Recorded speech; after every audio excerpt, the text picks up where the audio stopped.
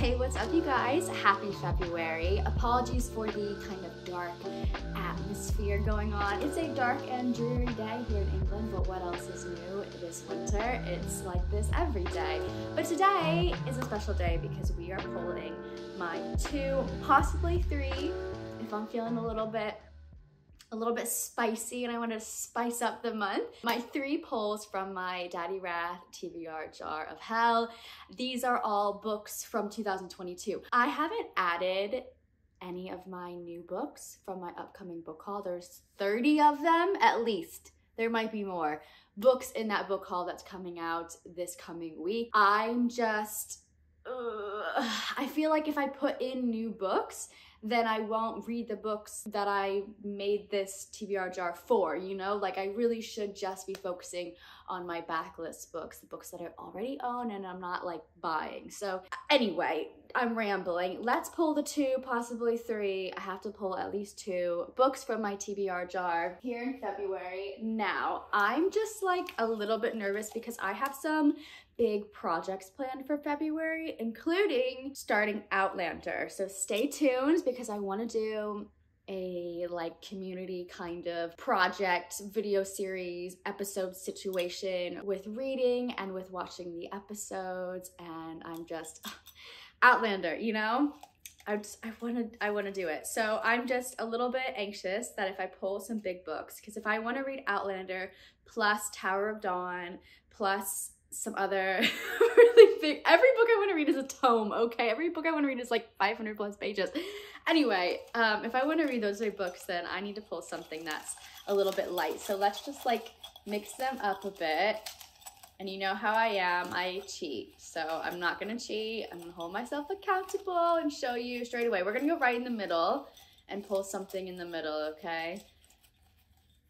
Okay, God, I'm nervous. Can you see it? I don't know if you can see it. Ah, castles in their bones. Okay, this is a good one. This is a good one. Can you see that? Castles in their bones. I have had this on my TBR for like 5 months.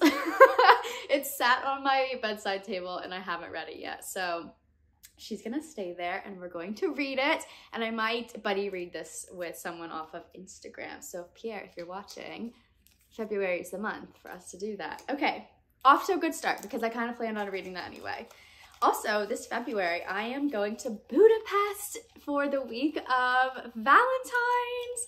My husband booked us a very romantic trip. I've never been to Hungary before. I never thought I would get the chance to go to Budapest, and yeah, I'm very excited. So I don't know how much reading I'm gonna do, but I will vlog it for you if you'd like, if you want to know what it's like in Budapest in February. Okay, second pull. Can you see it? All right, it says, The Bird and the Blade. This is another good one. Okay.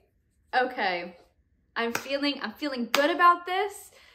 Do we pull 3? We might as well, because there are only 52 weeks in the year and there are only 12 months. And if I only pull 2 out each month, then it's only 24 books. And I have 245 in this jar, plus the 30 I have to haul. So, well, not technically, because some of the books I'm hauling are like special editions of books I already know. Okay, anyway, number 3. Okay, I'm sorry, I'm looking. I need to not look. Should we go for an outside one? Let's go for one on the edges. Okay, do you see what it says? It says,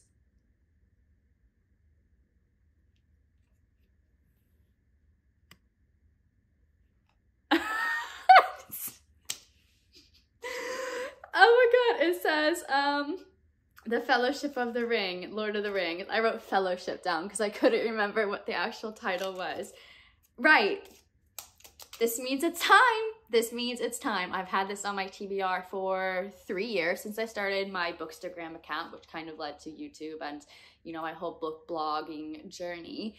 And I haven't read it, although the photos I've taken for it on Instagram are some of my favorites I've ever taken. I love this, and Christian and I, my husband, are currently rewatching the movies. We watch them like twice a year, and we are on the 3rd movie. You know what he asked me for? I've like got him into being a nerd. He wasn't a nerd. He was like an MMA fighting, soccer player, sports fan kind of guy. And now he asked me for the last week, including last night, to get him Aragon's sword, which is like 300 pounds. I'm like, what are we gonna do with this? He's like, we'll just hang it on the wall. Okay, this Hobbit core might be coming in February. Right, let's grab these books and chat through them. God, it really is dark in here. Jeez, I'm gonna need to get a ring light or something and be a proper YouTuber at some point. Anyway, book 1, Castles in Their Bones by Laura Sebastian. I've not read anything else by this author. I know that she has been very popular throughout BookTube and Instagram for the last like 10 years or so. But Laura Sebastian wrote Castles in Their Bones, and the sequel is coming out soon. I think in the spring. I'll pop the cover up on the screen right now. Looks really pretty. I really like these covers. This is about an empress who has 3 triplets, Sophronia, yeah, Daphne and Beatrice. And I did start reading this. I got to page 30 before I put it down because, you know, my mind's chaotic. But she sends out her 3 daughters to marry the kings and princes of neighboring realms, and her goal is to have her daughters undermine their husbands and their loves and essentially take over the kingdom. So she ends up conquering a vast majority of the world, and that's the whole plot. I love the map. This is a very political based fantasy with a lot of romance, and when I was reading it there were 3 points of view, so it was a little bit confusing for me in the beginning, but maybe my mind just wasn't in it, so I am excited about reading this one. And then the next one we have to talk about is The Bird and the Blade by Megan Bannon. Okay, so The Bird and the Blade is a book that I briefly touched base on in a video I put out this fall, link it up above, about historical based fantasy books that I wanted to read. And this is a fantasy set in the Mongolian Empire, which is fascinating. I've never read a book set there. And it also has some influence from an Italian opera, which name is escaping my mind, so I'll pop it up on the screen. But this is a forbidden romance, enemies to lovers situation with princesses and princes and all of the political conflicts going on in the Mongolian Empire at that time. I believe that this is a standalone, which is pretty cool. And it is just over 400 pages, 416 pages. So I'm excited about this. This is 3 impossible riddles, 1 dangerous secret. So I will let you know if this is something you should check out. I've never heard anyone talk about this book, so hopefully it's something that we can get hyped up about. So those are my first 2. And then because I was feeling ballsy, I pulled 3, but I'm not mad about it because the rule of this TBR jar each month is that I have to read the first book in the series. And I do think that I should read The Hobbit first, which is shorter. So yes, Hobbit core is coming. This follows Bilbo Baggins and his journey to battle a dragon and the quest that follows. I did like the movies, but they were a little bit more fantastical in like their style than it was kind of hardcore, you know what I mean? For instance, if you look at Legolas and compare him in the Hobbit trilogy compared to the Lord of the Rings trilogy, they just kind of look different. So they're not my favorite movies, but we will do a movie watching party of some kind. And The Hobbit will start us on our Tolkien journey. I don't know when I will put out my Lord of the Rings vlogs, but we're starting in February, so exciting.